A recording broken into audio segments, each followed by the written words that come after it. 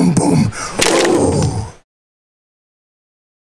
Boom, boom, oh. Boom, boom, oh. Boom, boom, oh.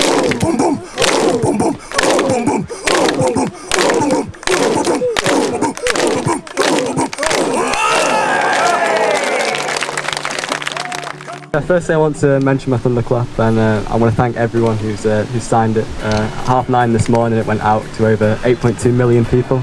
So that was a really achievement. This year, though, it is much more personal. This year, though, I want to share a true story with you. This year, I want to tell you about a young hen harrier called Finn.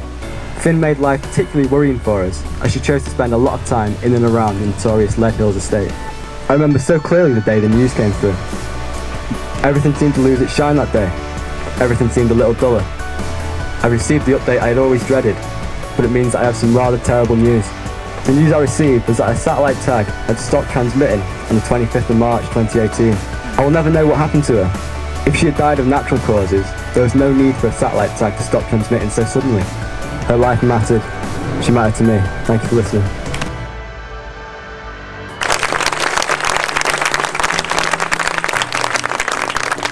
Thank you to those of you who've come for the first time today. That shows we're reaching out to more and more people.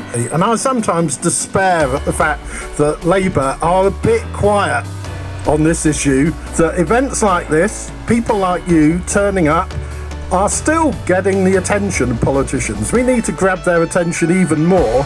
Nobody can talk about grouse shooting in the way that they did 5-10 years ago, as it being this quaint traditional British sport that is lovely and produces lots of money for rural communities. There is a real conflict. You have to choose.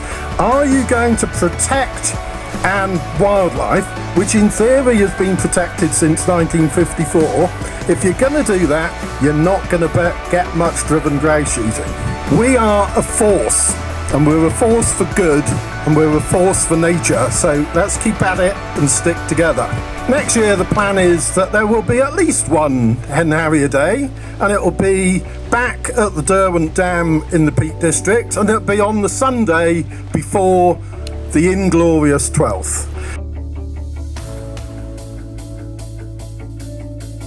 So, whilst hen harriers bear the brunt of illegal killing at a population level, we mustn't forget about all the other birds of prey that are illegally killed, and the habitats that in many areas of Arklands, not all of them, but many, and for want of a better word, are being vandalised, all in the name of intensive grouse shooting. And it's for their pleasure, for killing, that we destroy our raptors, that we destroy our habitat, so they can go up and do a tin duck shoot. And then you start to realise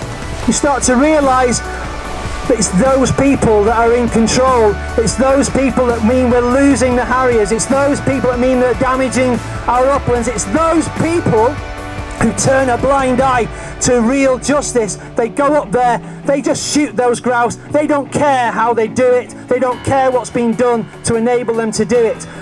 But the people, the purveyors, the owner, the editor, a guy called Paul Dacre, what do they own? Grouse Moors.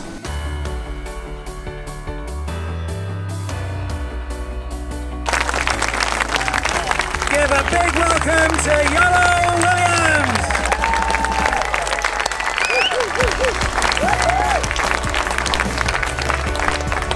I love you too, Jeff.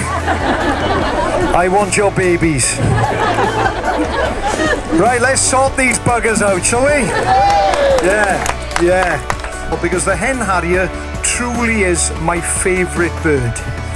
But I was lying back and I had my elbows on my knees watching this bird come, and it had a vole. It had a vole, and I knew even then, I know what's going to happen next. And my heart started to beat, it started to race. Because I knew I was going to witness a food pass. And up came the female off the nest. She then flipped over underneath him, took that vole, went off and fed while he circled, and he then disappeared back over the moor like a ghost. I would love to say that the fact that I am being robbed of my hen harriers by these big estates, the fact that I am being robbed of my hen harriers by the keepers that they employ, I'd love to say that it makes me very, very, very angry. It doesn't. It really pisses me off.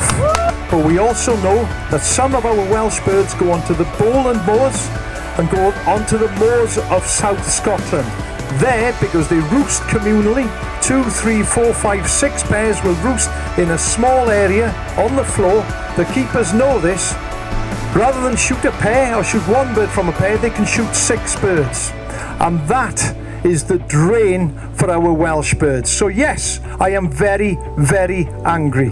Why have we not got golden eagles and white-tailed eagles in England and Wales? I'll tell you why. Because of these big estates, because of illegal bird of prey persecution. That, pure and simple, is the only reason why we do not have these birds in southern Britain. Now, what do we do about it? Well, I tell you what, if I was allowed to, I'd walk into the Houses of Parliament with 3 pet wolves and 4 pet bears and let them go. Reintroduce them in there and sort them out. Thank you. Let's send a message to the people that kill our harriers, destroy our wildlife. We're not going to put up with it anymore. We're here to say enough is enough and we want our harriers back.